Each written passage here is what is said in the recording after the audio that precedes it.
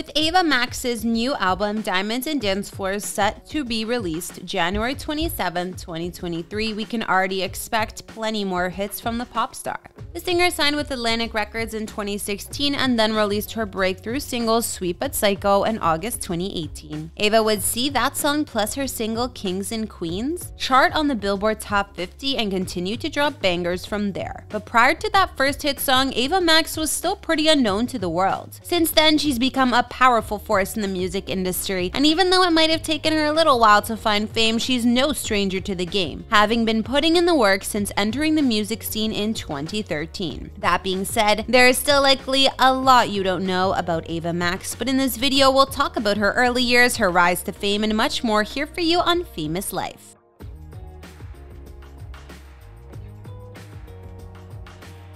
Amanda Ava Cosi, known to us all as Ava Max, was born on February 16, 1994 in Milwaukee, Wisconsin. Her parents, Paul and Andrea, were both Albanian immigrants who fled their homeland after the fall of communism and spent a year living in a Red Cross-supported church in Paris. There, they met a woman from Wisconsin who they befriended and offered them passports for immigration to the United States. When they arrived in America, not only did they have no money, they didn't even know the language, which made life hard, but that didn't stop Ava from learning a lot from her parents, who are both extremely musically gifted.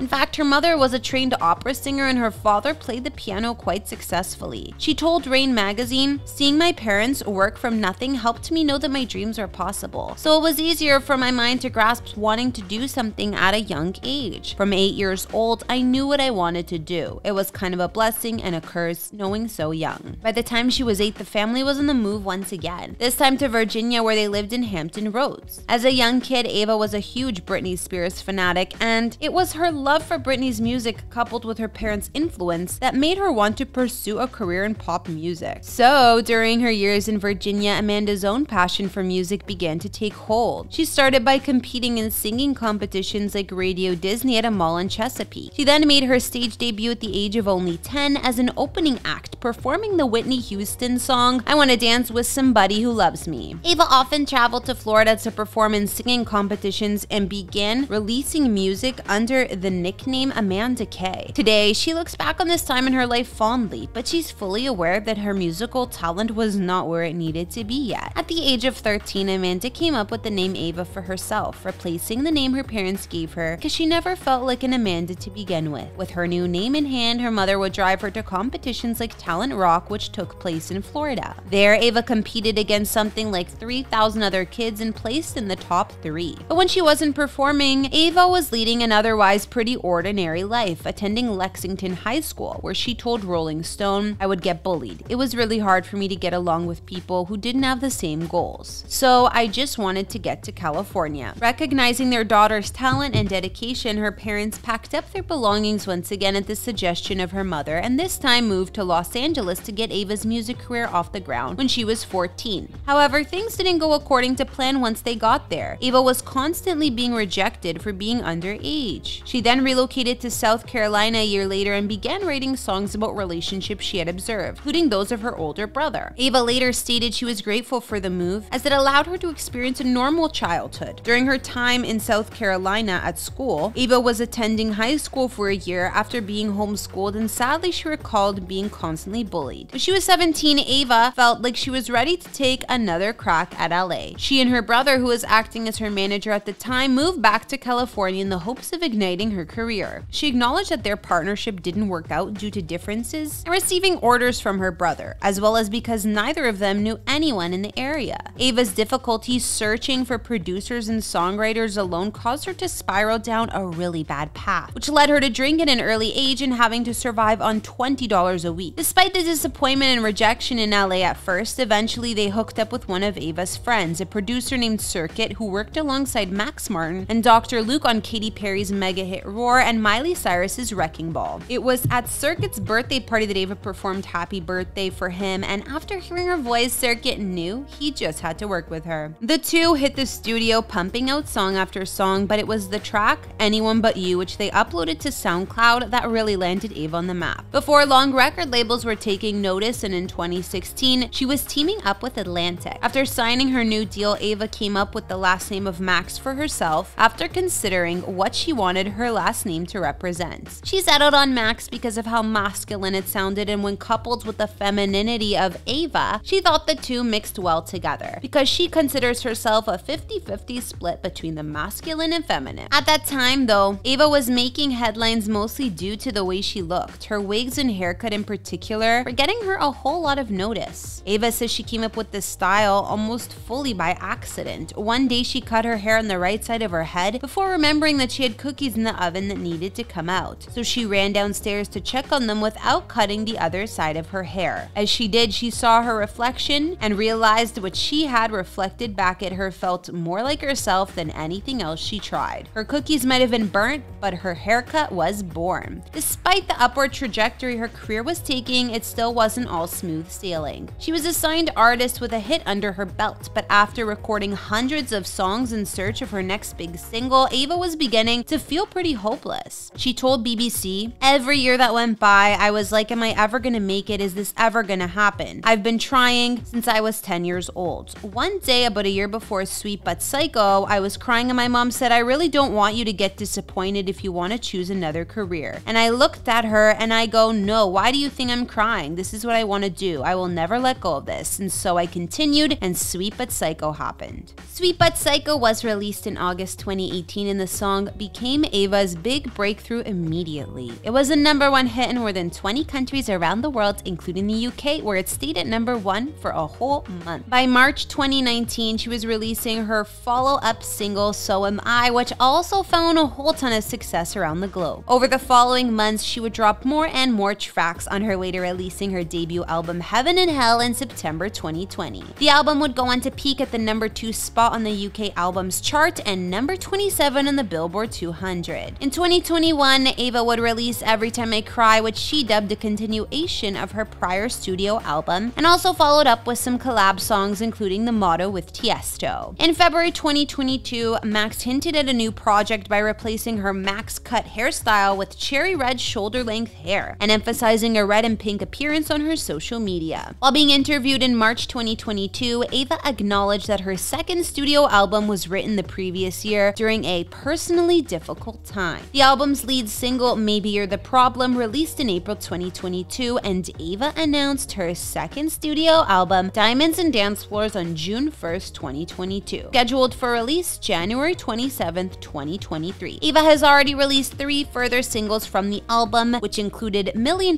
Baby, Weapons, and most recently, Dancing's Done. Well, it's clear that Ava Max didn't have the easiest road to fame, but we're so glad she made it because she keeps giving us hit song after hit song. Not only is her new album highly anticipated, we also can't wait to see what's next for Ava in the future. Thanks for watching this video. Don't forget to subscribe to Famous Life and leave a comment for who you'd like us to feature next.